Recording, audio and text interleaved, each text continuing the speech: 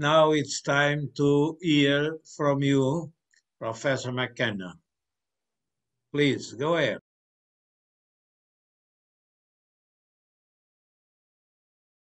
Really, what I began was agreeing with Wolfgang about his congratulations to the work that you and your wife have done, especially in the opening ceremonies and the piano recital yesterday afternoon. I fully enjoyed this.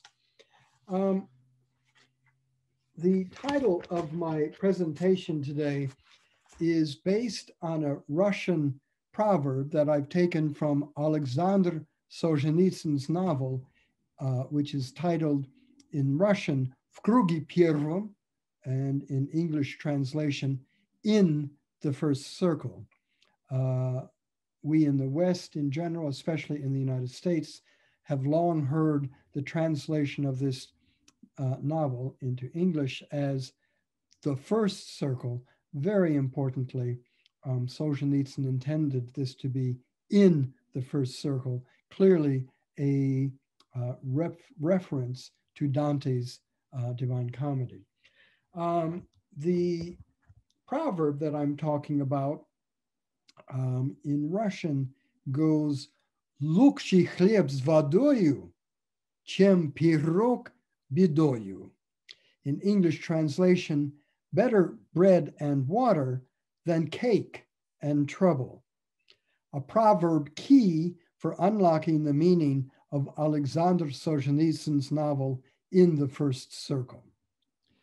Now, I should begin, by the way, to alert the viewing audience today, this evening, that I myself am not a former zek, or in Russian, prisoner, from Solzhenitsyn's novel.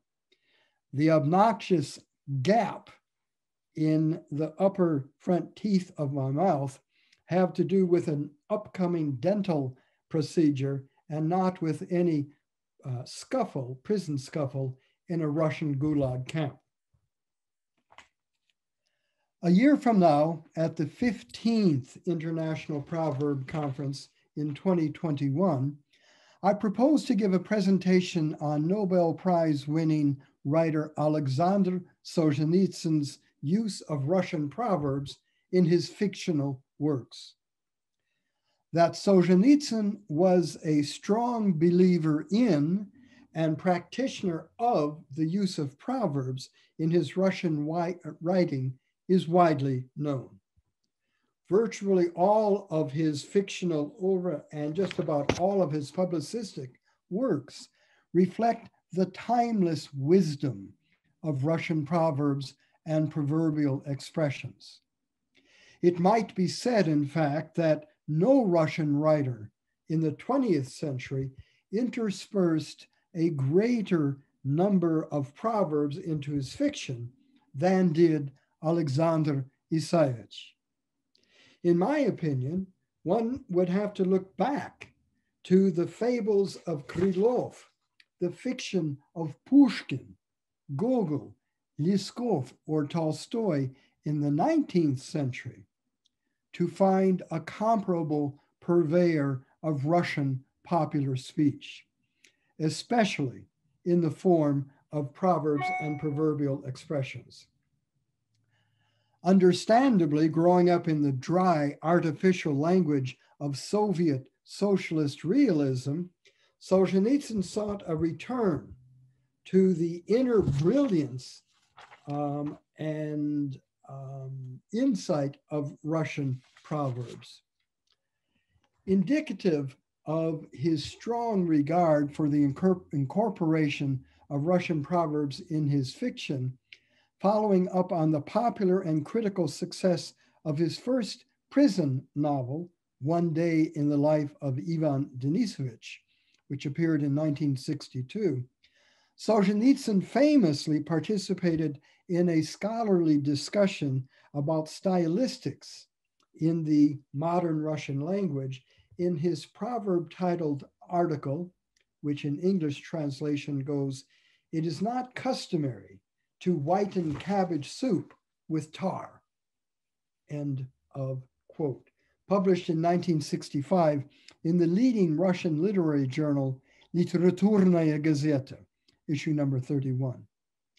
In this controversial article, Solzhenitsyn declared, and I quote, "It is not too late to improve the character of our written language in order to bring back to it a folkish, idiomatic lightness and freedom," end of quote.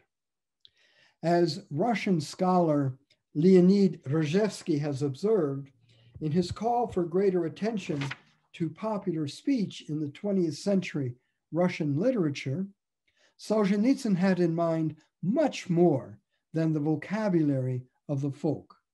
And to quote from Rozhevsky, "It includes the entire structure of oral expression. From popular speech, Solzhenitsyn borrows its spontaneity, its emotional overtones, its figurative expression," end of quote. So one might ask, what was the initial source and influence on Solzhenitsyn in developing this passion for Russian popular speech in his novels and short stories in the form of Russian proverbs and proverbial expressions? We know, for example, that Solzhenitsyn was first introduced to Russian proverbs early on in his youth by his aunt Irina, and that Vladimir Dal's famous compendium of Russian proverbs, titled Poslovitsy Russkого Naroda, published in 1859, was one of 3 books that Solzhenitsyn took with him into exile in the Gulag prison camps in 1946. Further evidence that Aleksandr Solzhenitsyn felt strongly about Russian proverbs is attested to near the end of his novel, В круге первом, the Russian original title of In the First Circle, where one of the protagonists observes, and I quote from him, "There were no pretenses and no lofty pretensions in the common people's proverbial sayings. The folk were even more frank about themselves in their huge stock of proverbs than Tolstoy or Dostoevsky in their confessions," end of quote. In summarizing my Solzhenitsyn presentation for next year's conference, I want to focus this evening on one particular novel of Solzhenitsyn's writing that not only confirms the author's views on popular folk speech, but more importantly, reflects his genius for employing Russian proverbs in his fictional writing, not only to enrich the folk tone of the novel, but to invest it with an underlying depth of meaning and traditional folk wisdom and understanding. That novel, as you can probably guess, is his В круге первом, In the First Circle, initially published in a self-censored form of only 87 chapters in 1968, and following the collapse of the Soviet Union, revised and republished in 2006 in an annotated, lengthened, and uncensored version of 96 chapters.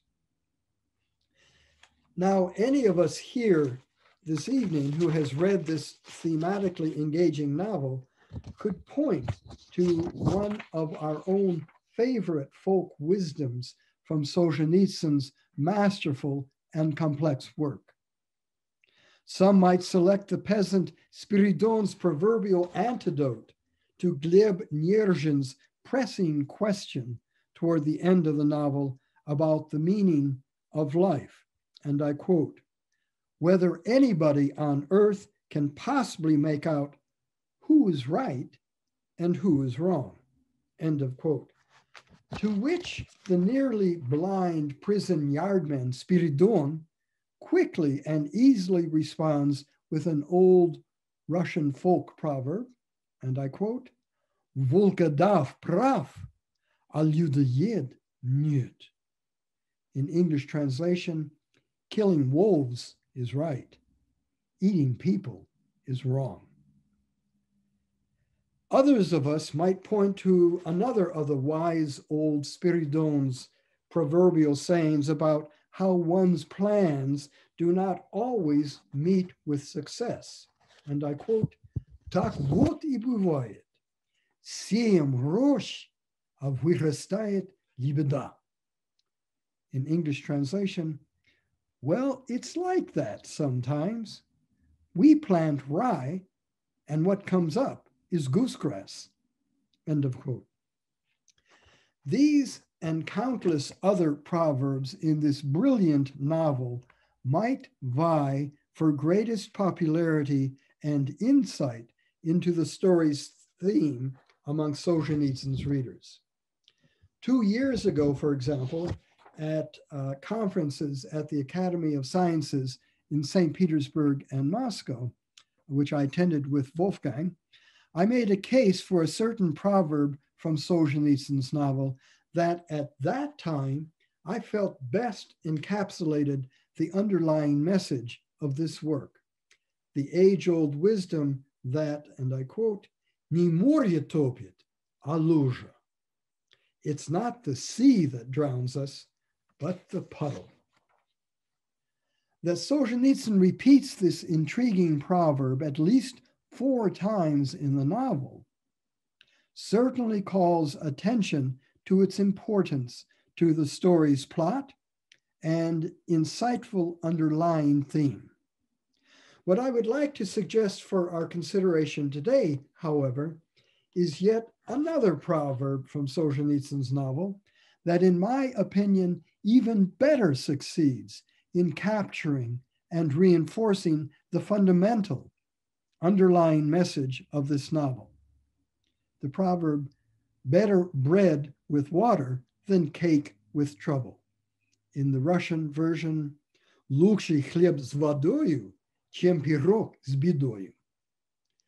As I will argue in my brief presentation this evening and expand upon at next year's conference, this particular Russian folk expression, while twice tellingly uttered in the final chapter of the novel by Ilya Kharabrov, one of the story's litany of polyphonic protagonists, applies equally well to an additional 3 other prison protagonists in this rich and vast novel of political and ethical conscience.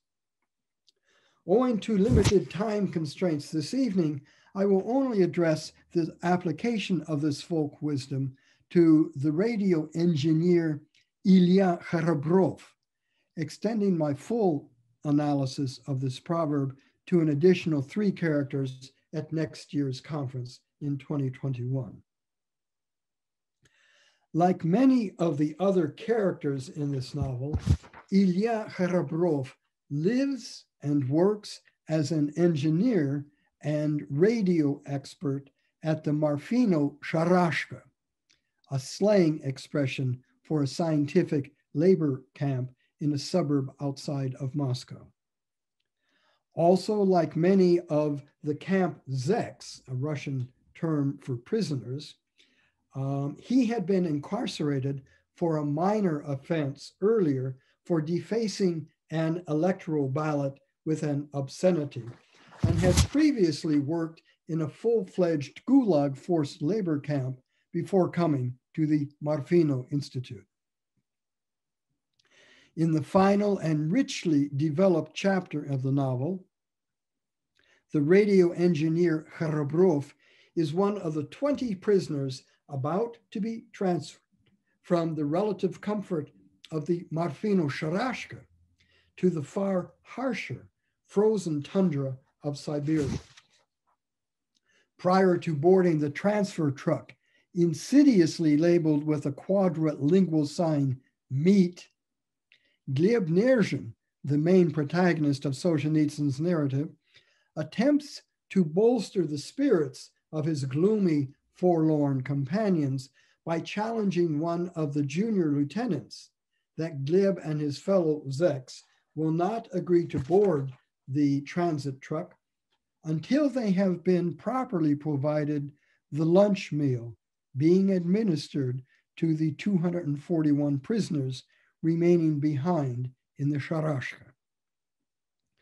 Reflecting on the bold fearlessness of the condemned prisoners, the novel's narrator insightfully observes, and I quote, "This farewell meal with meat was not only their last chance to eat their fill before the months and years of thin gruel ahead. It was an assertion of their human dignity," end of quote. When one of the now sated Zeks dolefully inquires, and I quote, "Will we live to eat the like of it again?" end of quote. Kharabrov indignantly responds with a proverbial retort. "No, friends, bread and water is better than tart and trouble," end of quote. Shortly thereafter, ruminating about his thoughts on leaving the Marfino Sharashka, Kharabrov announces to his fellow prisoners, and once again I quote, "I'm not a bit sorry I've left this place. If you fart in the bathroom, the Godfather hears about it right away. We've had no Sundays for 2 years, the bastards, and a 12-hour working day. They banned letters from home. Damn and blast them. Just work, work, and work. It's hell on earth," end of quote. Recognizing his prison comrades' personal pain and understandable indignation, the story's main protagonist, Gleb Nirzhin, nonetheless disagrees with Kharabrov. And I quote once again, "No, Ilya Terentich, that isn't hell. That is not hell. Hell is where we're going. We're going back to hell. The special prison is the highest, the best, the first circle of hell. It's practically paradise." Shortly thereafter, when another of the gulag-bound prisoners attempts to boost the spirits of his condemned fellow travelers by predicting that Sharashka Zeks prisoners will be the first to be killed off by authorities in time of war, Kharabrov repeats his proverbial advice to his companions, and I quote, "Well, that's what I keep telling you. Bread and water is better than cake and wool," end of quote. So what are we to make of the meaning and application of this Russian proverb in the context of this novel?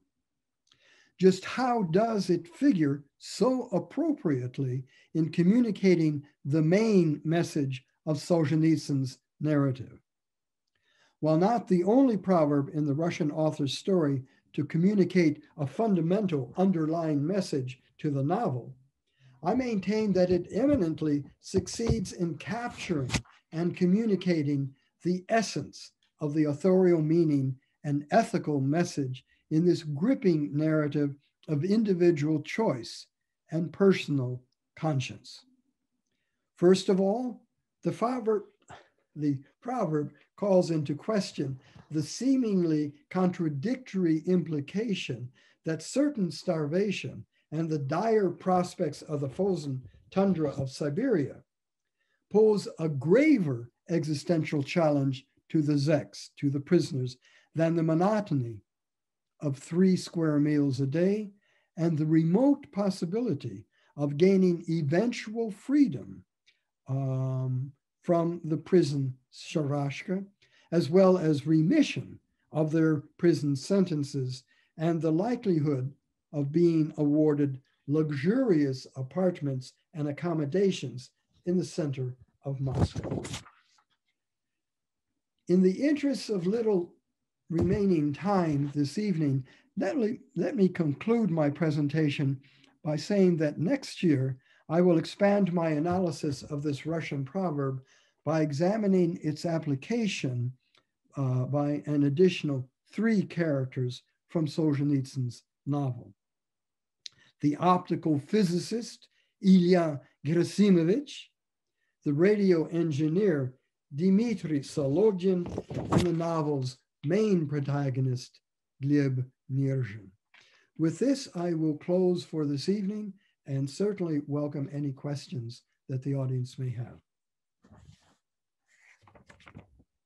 Thank you very much, Professor Kevin. And I begin to say that really it's a great hope that you can present the complete communication next year in Tavir. It will be a pleasure to have you here.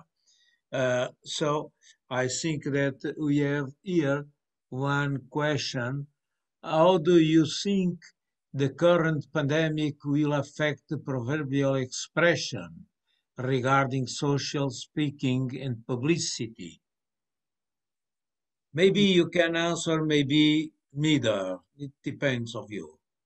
I don't know that I can entirely comfortably answer, but I will certainly attempt to respond. Thank you.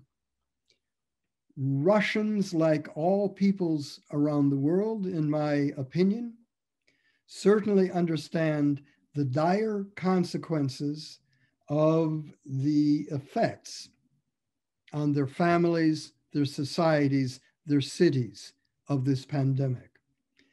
In terms of a proverbial understanding of a proverbial response to this pandemic, I don't know whether the person raising this question has in mind this particular proverb. Quite frankly, I would guess that he or she, the person raising the question, understands that Russians in general, I think right up there with the greatest peoples of the world, use and refer to proverbs, their own Russian proverbs for certain, but proverbs in general, as a response to understanding all of the questions and mysteries and sufferings of life. And that would be my response to his or to her question. It was from Maria Isabel Ribaldi, the first speaker tonight. Yes. Oh, thank you. Yeah. Other questions?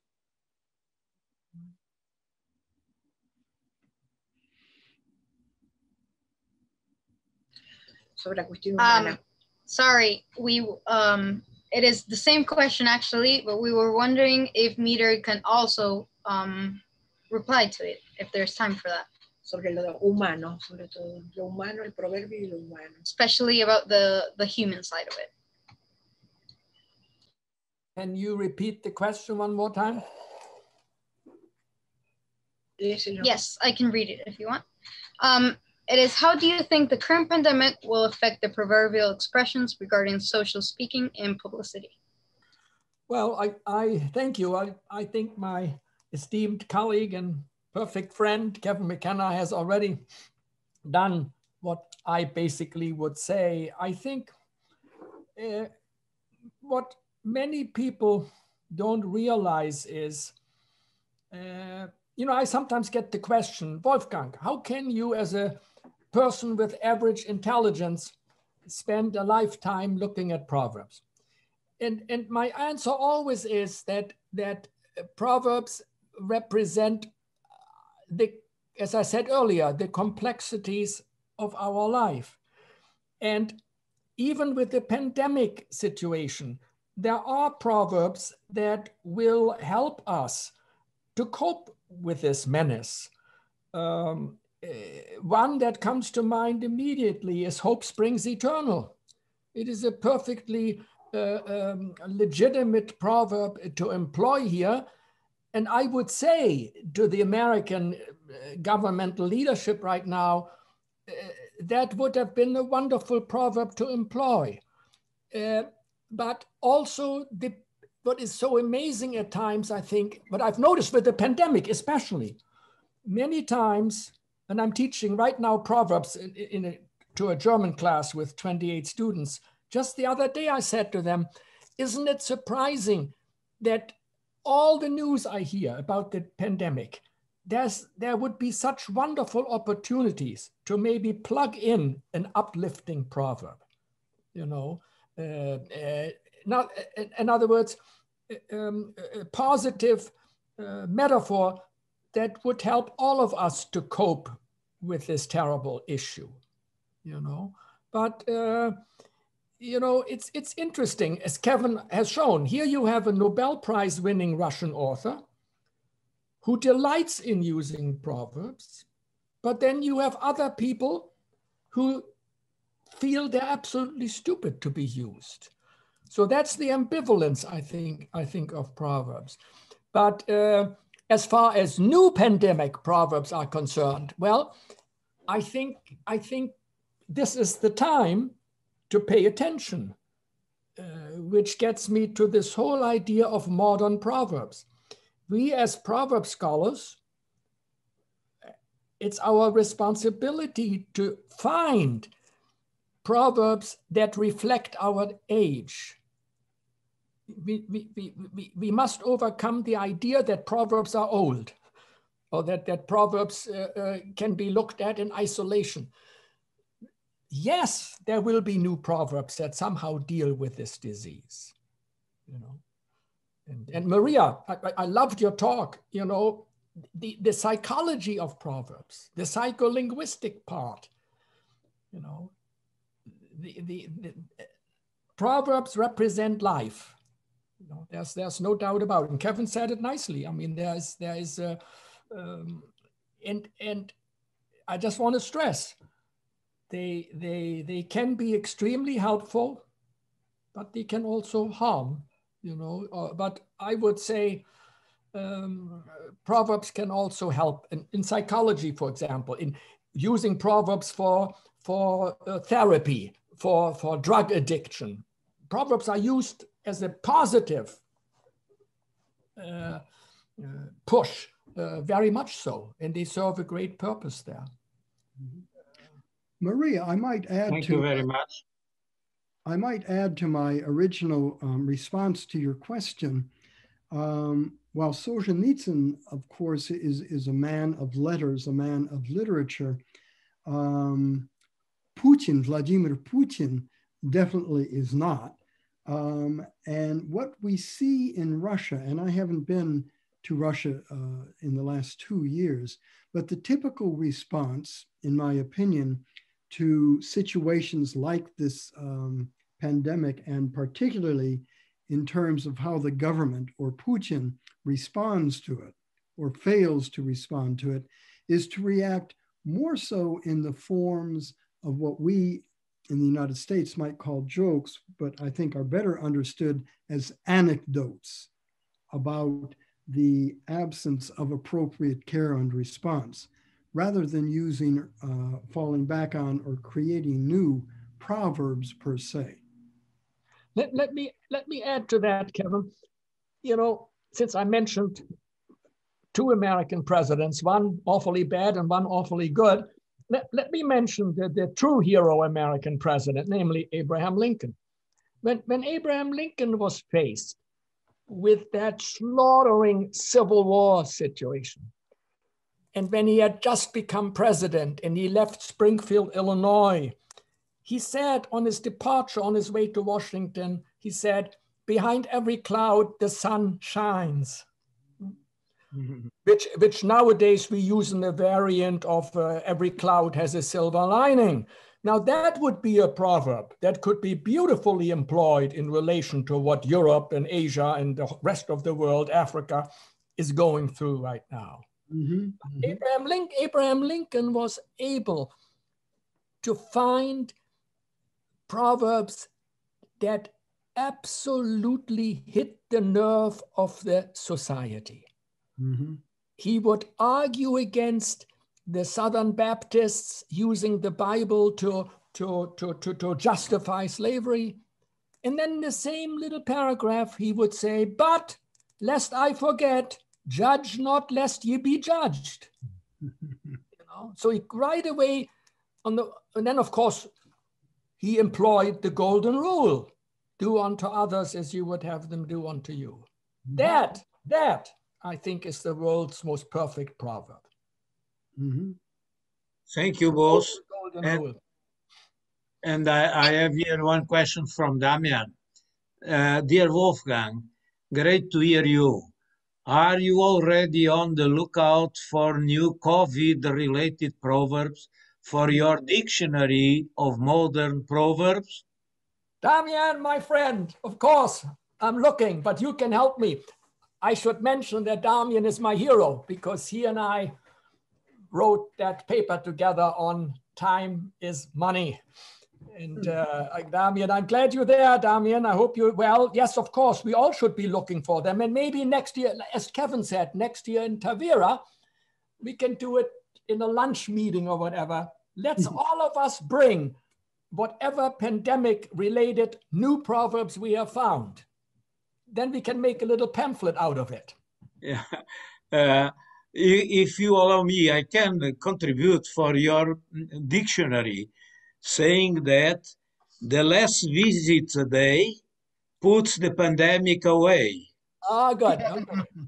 So that is already playing. That's playing on the structure of an apple a day keeps the doctor away. You know? Yes, of course, of course. You will, of course, find that many of the proverbs we're going to get that relate to pandemic will use common proverbial structures. You know, like where there's X, there's Y, and so on. Yeah. Okay, let's do that. Let's make a devil's pact, and we'll bring them all next year to Tavira. Yeah. So thank you all of you.